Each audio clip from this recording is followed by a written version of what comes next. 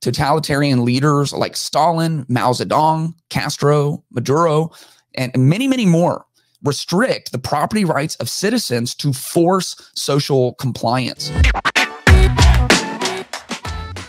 There are reports from all over the country about squatters setting up in privately owned homes and apartments. Someone will own a home and buy a second house and decide to rent that out. Some people inherit homes from their parents and they don't want to get rid of them, and so they put them up for rent. And people are figuring out how to rig the system where you can just show up and all of a sudden you get a house because you show up, change the locks, make up a fake lease, or don't even bother with that. And in many major cities across America, the police will not remove you. So how is this happening? And what is ultimately behind this very odd crisis of people squatting in private property for months and sometimes years at a time? Let's look at this interesting article. It's actually from realtor.com. When squatters strike, why squatting is on the rise and so hard to solve.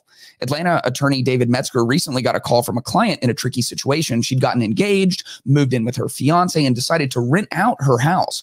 The day her home was listed, moving trucks arrived and a woman moved in with 2 kids, one of them a baby. The problem? The house had not yet been rented. Metzger's client, who'd heard about the moving trucks from her neighbor, had her property manager call the police. When they stopped by to check out the situation, the quote unquote renter presented them with a fake lease with a fake electronic signature. Presuming this lease was legit, the police left. Metzger and his client spent 3 months legally wrangling before they were able to remove the squatter in February of 2024, which he says is a relatively short amount of time compared to other situations. Yet, although the mother was removed by the sheriff's department, Metzger is not aware of any criminal charges brought against her. In another case, he says that his client's squatter were given 15 minutes to remove all their belongings and then allowed to simply drive off in their car. No penalties, nothing to stop them from doing it again. There are websites and social media accounts that are dedicated to helping people, including people who are coming into the country illegally, telling them the laws and the structures and the strategies on how to squat in other people's houses, and how basically you can just seize a house and minimum you're going to have it for like 6 months. Even if the owners find out you're there, there's nothing that they can really do about it. Not only do we have the right to private property and it cannot be seized without actual due process in the Bill of Rights. So we have that. It's in the 5th Amendment. It's quite clear, but this is an ancient principle. That's what we do on the podcast. We look at current events through the ancient wisdom of Scripture. In Deuteronomy 19:14, this is way at the beginning of Scripture.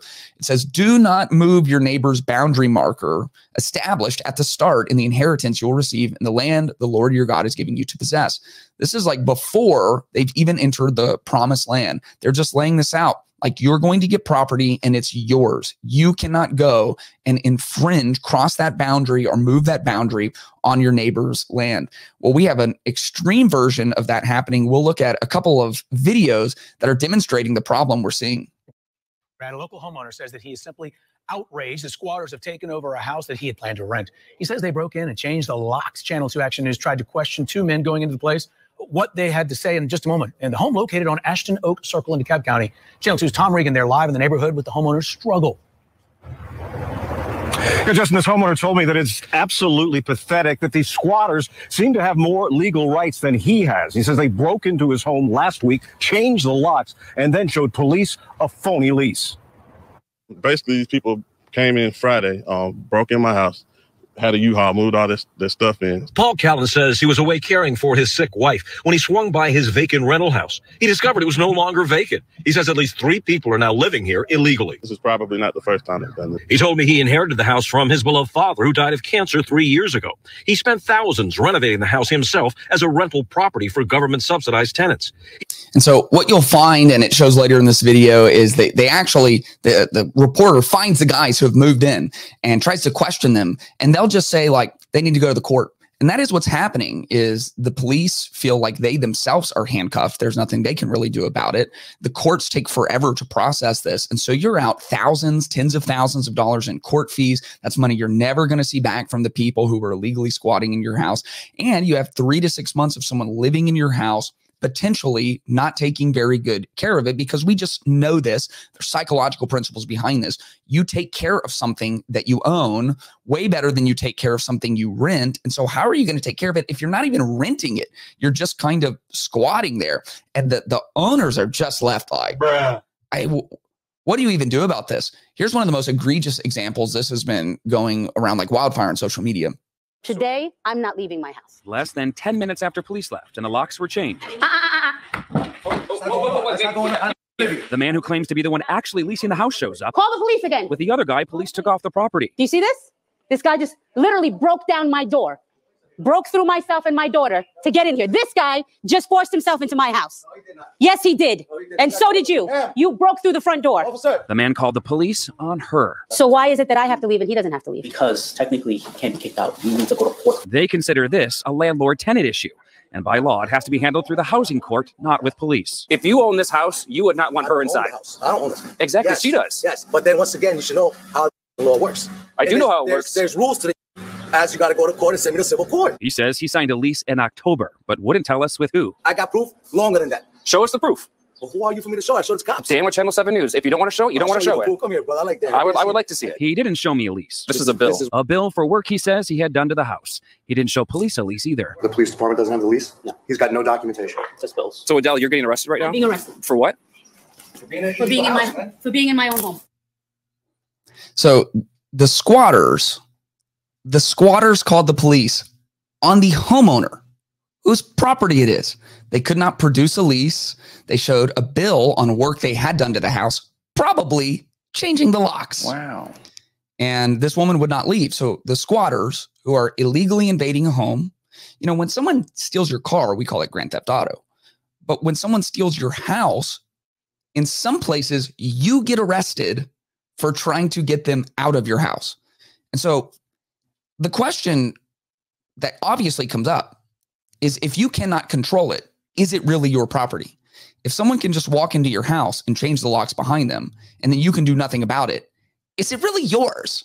And this isn't the first time we have seen issues like this, where legal entities and regulatory bodies have taken control of a homeowner's private property and put injunctions on them that significantly damaged the property owner.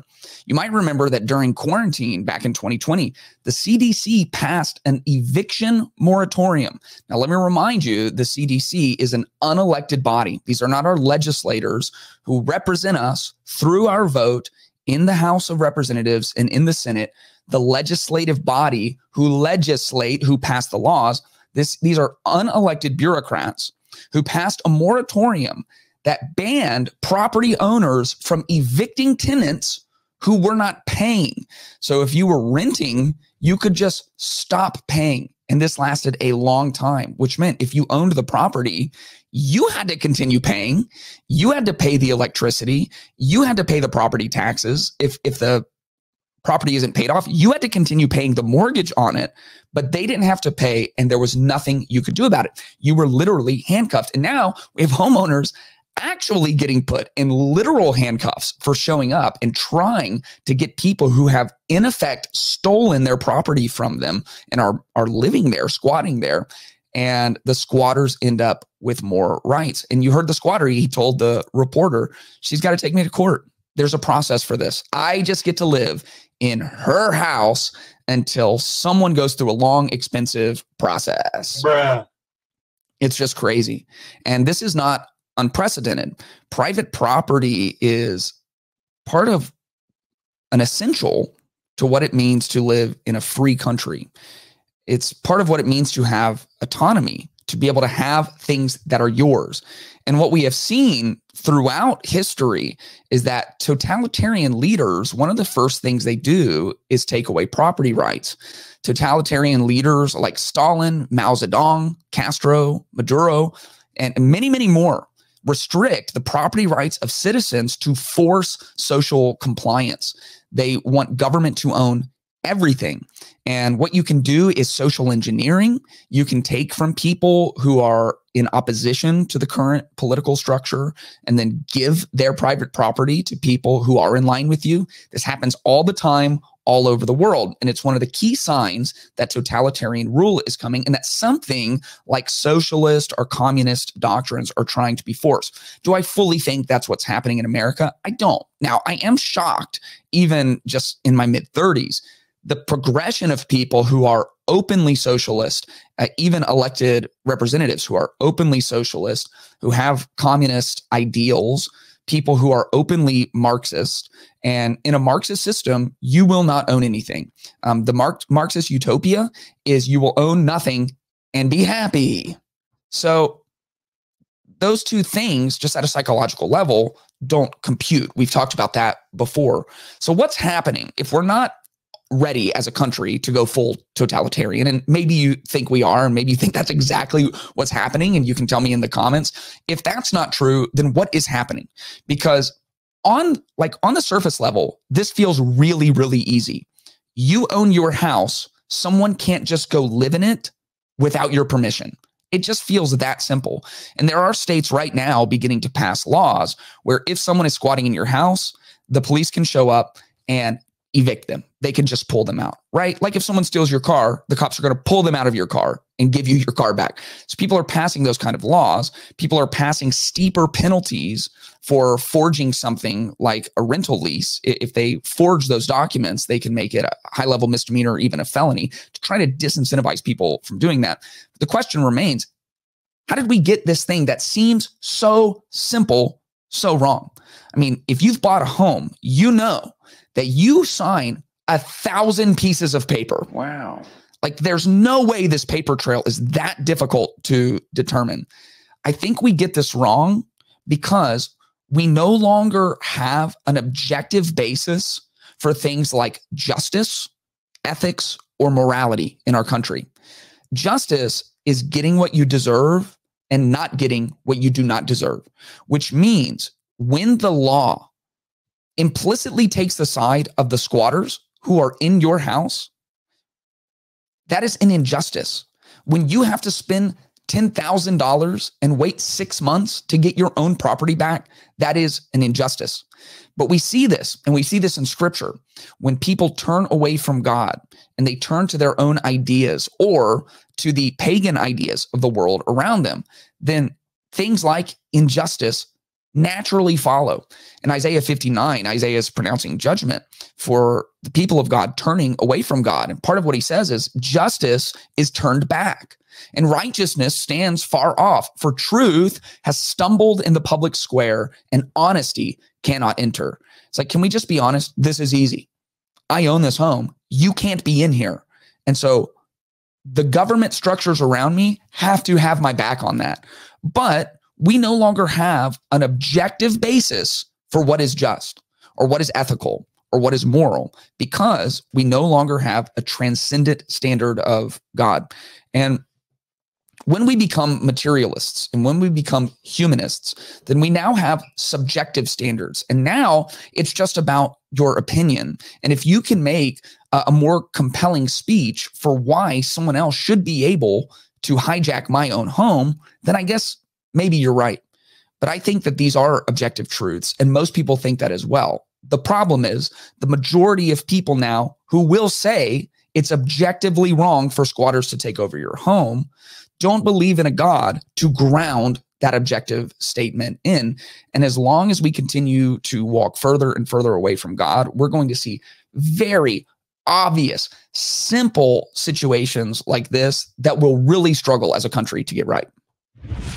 If you enjoyed this video, make sure you are subscribed so you can stay up to date with all new content. And if you want early access, exclusive content, and monthly live Q&As, make sure to check out patreon.com/ClaytonTime.